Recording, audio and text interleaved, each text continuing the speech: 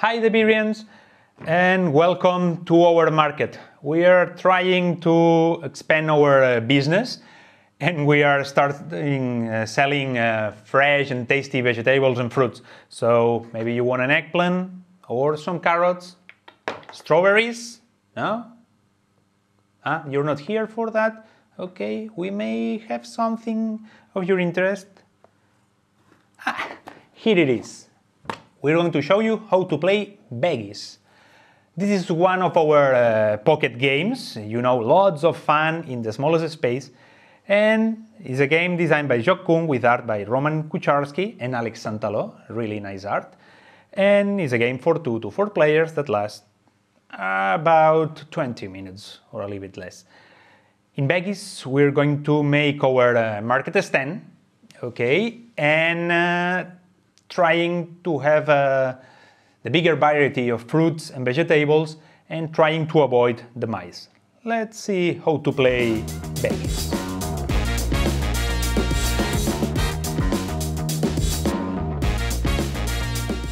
So if you take a look to the box, you will find, like in all our pocket games, the rules and some cards.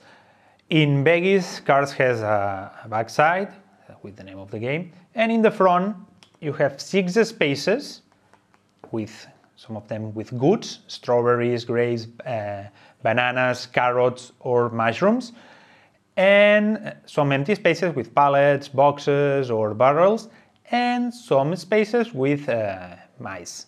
Okay? Depending on the space, you can have more or less mice. You will see that.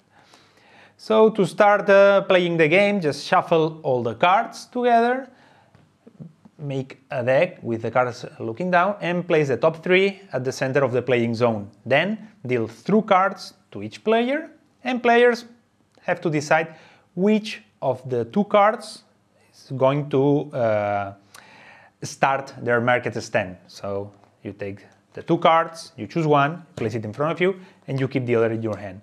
And now we're ready to start playing with veggies. Veggies is played with the players alternating turns until the end of the game. That will happen after the 8th turn. So once all players have 8 cards in front of them. And in your turn is as easy as that. You have to choose or one of the available cards in the market or the one in your hand. Let's say that we take that one, for example, and then you have to place the card.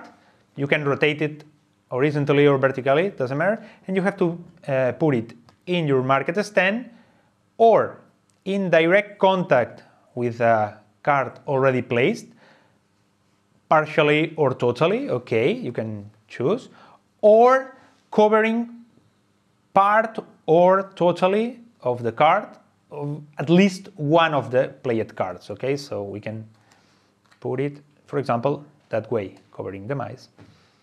And then we have to replace the card. Okay, it will be the same if we have played the one from our hand. Let's pretend that we're playing that one, covering that, for example. We take a new one.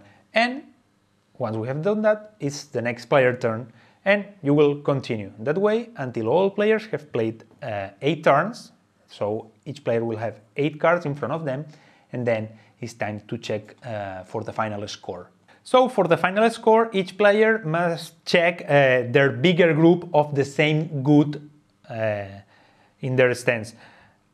To check the bigger group is just the same good that are in direct contact. You cannot count in diagonal, okay? For example, here we have 4 strawberries. That's our bigger group. So strawberries is going to be our most valuable good.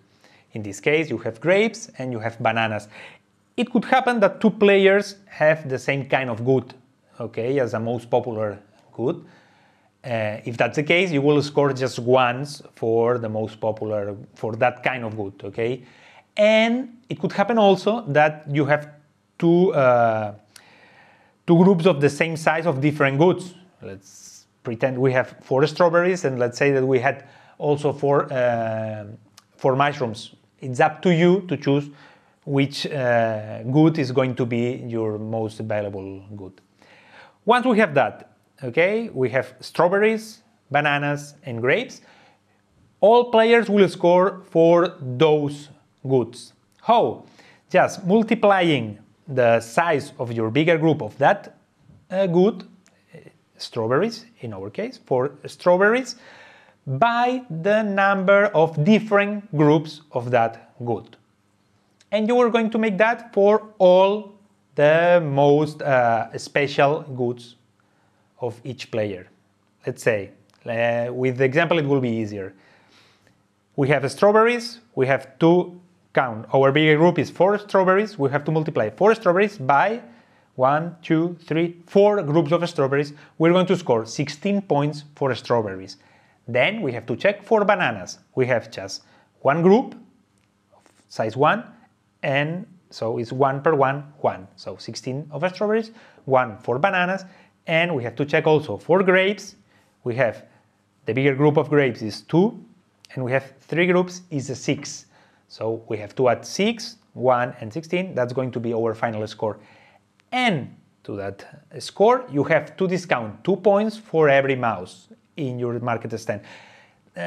Take a look closely, because some of the mice spaces have more than one mouse, okay? Here 1, 2, 3, 4, so 4 per 2 is 8 points. We have to discount 8 points to our maximum.